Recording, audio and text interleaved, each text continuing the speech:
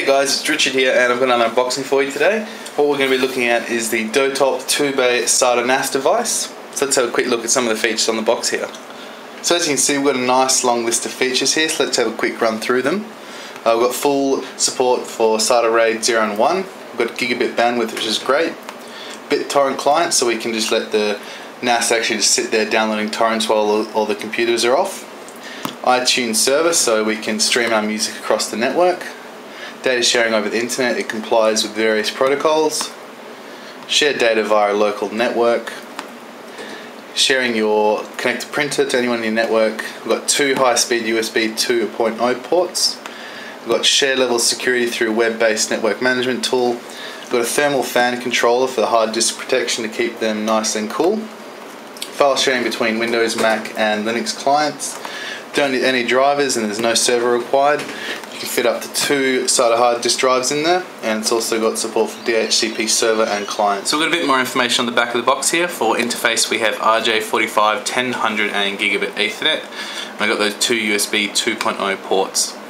The support for the hard disk drive capacity is SATA 1 or 2, and I believe the maximum you can have on a single hard drive is 2 terabytes, so if you put 2 in there it's a total of 4. Got those network protocol supports again, and the network IP configuration, auto sensing, DHCP client and DHCP server. For the file system we've got ext2, ext3 and FAT32. System tools, so for device setup where you can use a web-based user interface, quick installation wizard, hard disk drive standby mode and user account management. For downloading we've got support for BitTorrent, FTP and HTTP without PC. So OS support pretty much everything that people still use on there. Windows 7, 2000 XP Vista, Mac OS 9 or above. And we've got 4 LED indicators on the front of the device itself. One for power, LAN status and 2 for the hard disk drive access. And then we've got a bit more information on there about the device itself, the material used and what comes in the box. So let's actually have a look and see what we've got in there. Alrighty, so we've got an Ethernet cable.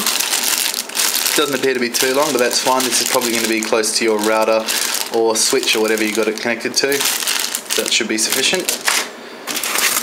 Got the installation CD. So this has got the user manual, application tool and manager user guide.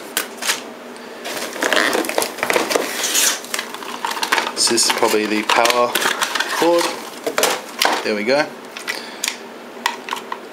Okay, so there we go. Alright, so this will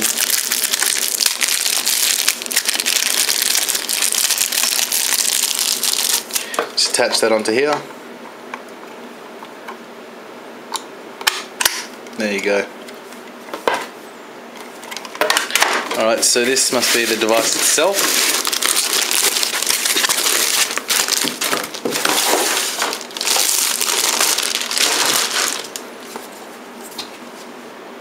Alright, so that's obviously the front of it there. We've got a power switch, reset button there, and those LED indicators.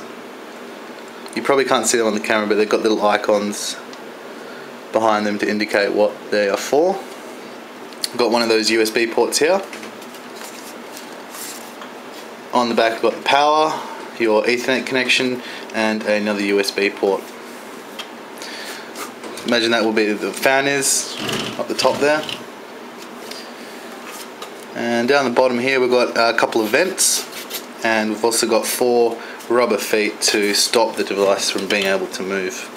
Thanks for checking out this unboxing, guys. As usual, I'll give the product a test for a couple of days and then I'll upload another video just running through some of its features and give you my overall thoughts on it. I'll also have a written review which will be available on the AusPCMarket website, so I'll put a link to that in the description box just below once it's up.